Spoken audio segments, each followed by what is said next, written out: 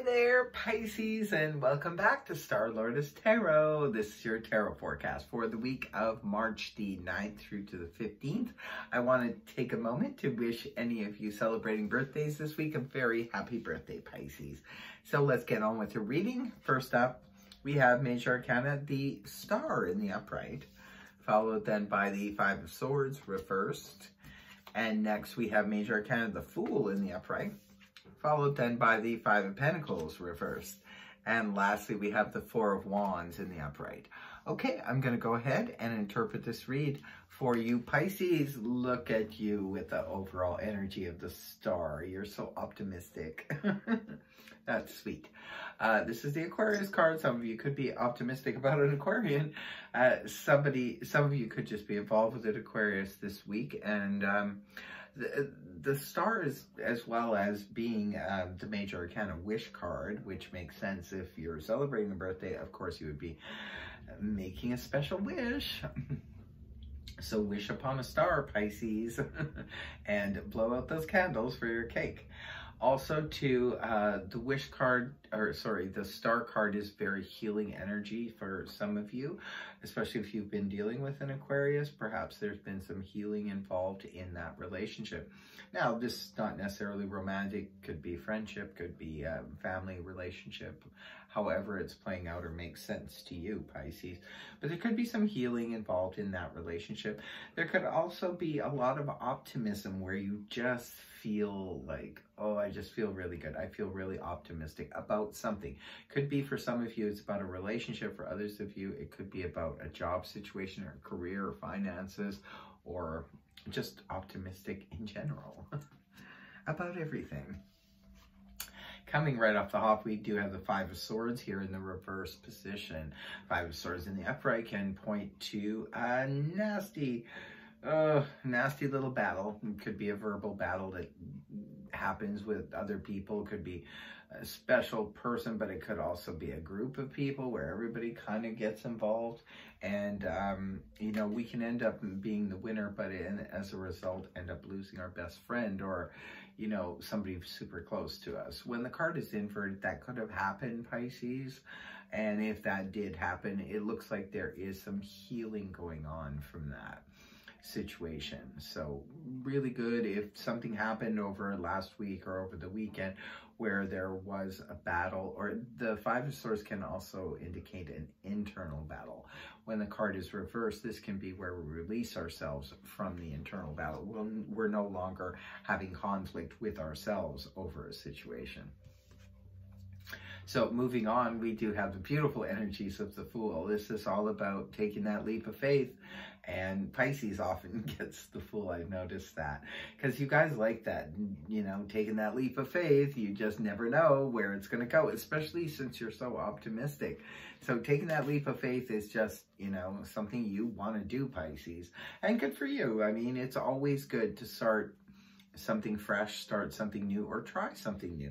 Some of you, the Fool could be, you know, you're trying a new hobby out. You could be trying to skydive, you know, or you could be trying to bungee jump if people still bungee jump. I don't know what the latest hobbies would be, but, you know, whatever the situation is, you're ready to take that leap.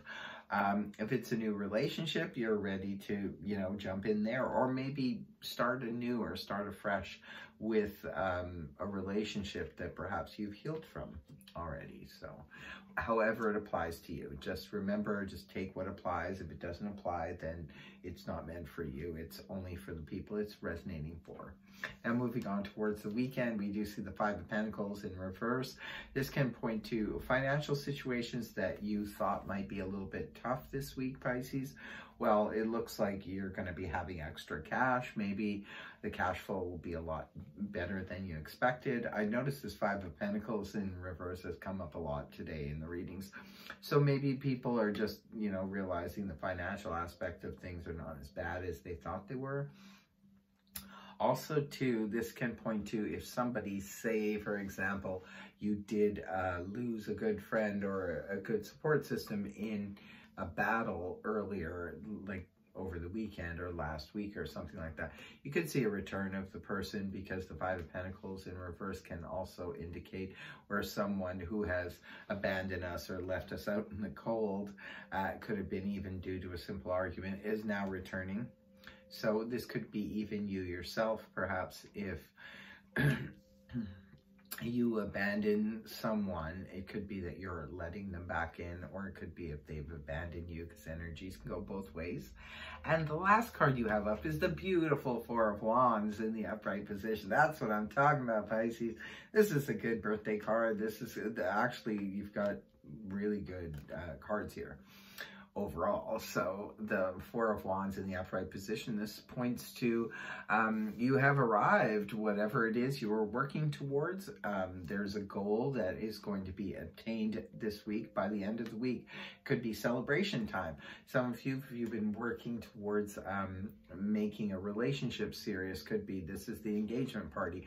For others of you, this could be the wedding. This could be the housewarming if you've been working towards, maybe some of you just moved into a house or an apartment or something, and you're throwing the housewarming party. Others of you could be, it's the weekend energy, could be attending a function, could be a birthday party in honor of Pisces, or it could be that you're attending a wedding or something like that elsewhere.